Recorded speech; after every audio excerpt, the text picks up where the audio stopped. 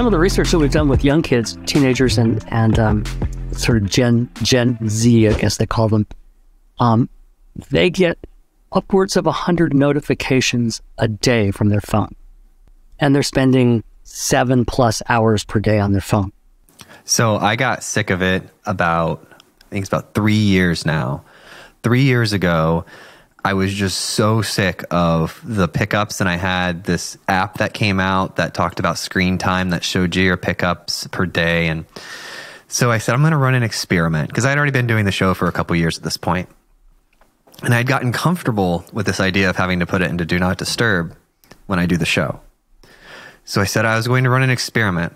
I said I'm going to take 2 weeks and I'm going to turn off all notifications from my phone, just disable them all.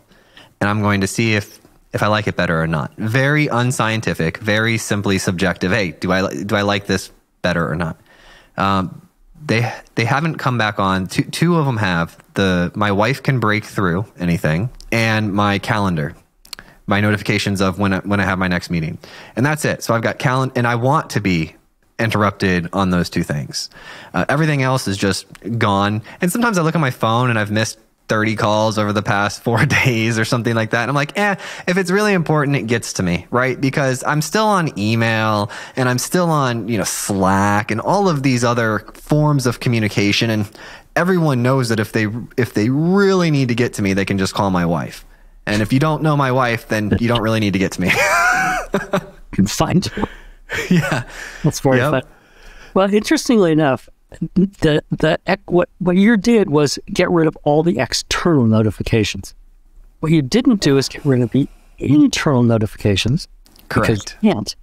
So Correct. What Gloria has found, and what we always found in our research, is that about half of your interruptions are external and half are internal. We don't see what's going on that makes this internal thing ping at us, but we know from the research that it's due to some sort of anxiety. Mm-hmm. And anxiety could be very little, it could be very big, but it pushes you, like I said, it pushes you to grab your phone.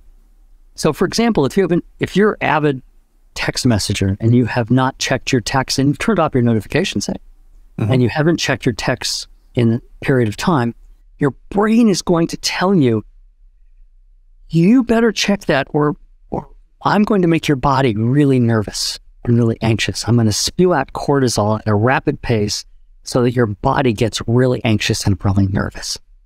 And the more anxious and nervous you get, the more you need to distract yourself.